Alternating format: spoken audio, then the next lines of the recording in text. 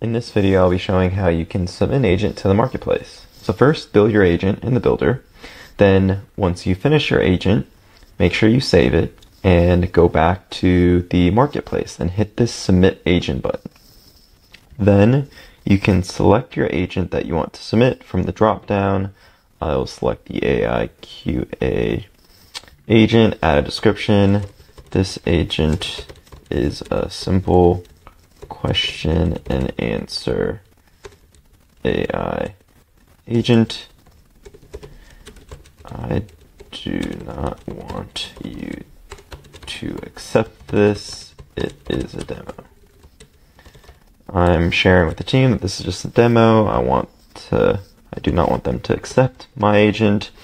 Add who the author is.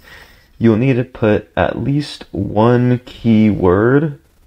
So let's put AI powered and select the category that's most relevant. Make sure you agree to the terms and hit submit. There you go. You submitted your first agent, and now it will be pending the team looking it over, making sure it's good to go. If it's approved, it will show up as a new agent in the marketplace.